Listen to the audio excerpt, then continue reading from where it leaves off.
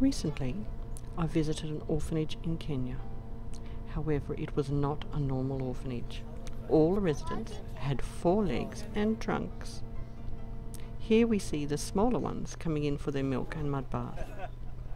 This orphanage is part of the David Sheldrick Wildlife Trust, which was founded in 1977 by Dame Daphne Sheldrick, in memory of her late husband, David Sheldrick.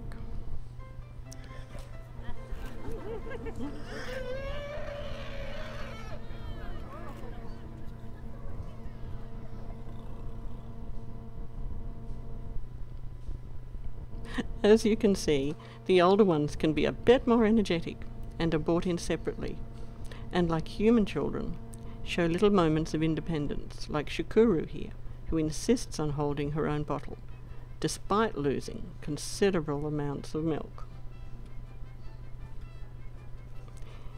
Elephants have a rapid metabolism and need regular feeding. At the orphanage here, they are fed bottles of milk every 3 hours 24/7. And the baby elephants are milk dependent for the first 3 years of life, before weaned onto vegetation. Dame Daphne was the first person to perfect the milk formula to help these little babies survive. Watching the Ellies playing in the mud is just amazing. They love it, and have all of us laughing along with them as they frolic and yahoo in the sticky red mud. Aside from being lots of fun, the mud bath serves a critical purpose: to protect their skin from the harsh African sun, where the heat and UV radiation can be deadly. Romping in the mud like this little fellow cools them down and provides a protective layer to shield their bodies from the sun's rays.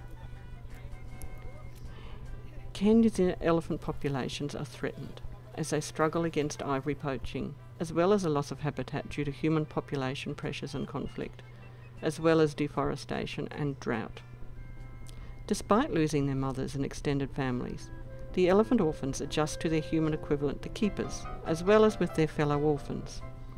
Elephants, like human children, are very touchy-feely, and as you can see as they play in the mud here, there is constant communication with each other, mostly with their trunks and noses and bodies.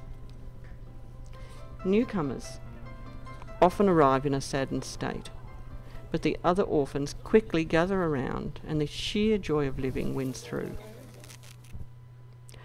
After their mud bath, the keepers escort them back into Nairobi National Park, where they play and forage until late afternoon, when they return to the safety and security of the nursery. Infant elephants are particularly vulnerable to psychological despair, having lost their mothers and natural family, and this aspect of hand-rearing elephants is just as crucial as the physical aspect. It is for this reason that the keepers are rotated daily to avoid strong attachments forming with just one person.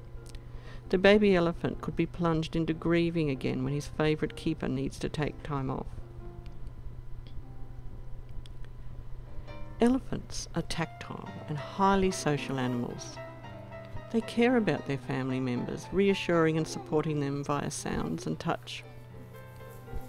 The keepers also do this by voice and feel to demonstrate heartfelt affection.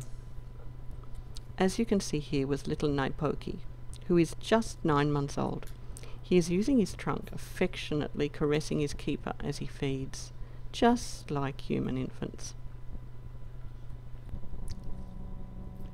The Maasai say that the elephant is the only animal that has a soul, and that elephants can read a person's heart and mind, so it is important that such affection is sincere and not just pretend.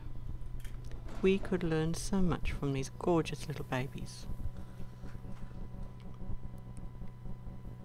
When the baby Ellies leave the nursery, they go to stockades in Tsavo National Park, where they start their long and slow reintegration program back into the wild. To date, the Trust has successfully hand-reared over 150 infant elephants and effectively reintegrated the orphans back into the wild herds of Tsavo, claiming many wild-born calves. You will of course have heard that elephants have an amazing memory, which is of course very true, and Dame Daphne tells many heartwarming stories of fully wild ex-orphans returning to the stockades in times of illness or injury, and standing quietly while the keepers help them or members of their herd. Many of the female ex-orphans also come back to show off their newborn wild calves to their old human family. Not too far removed from human behaviour, is it?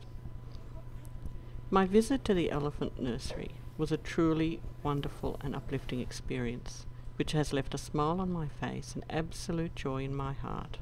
It is a truly wonderful place.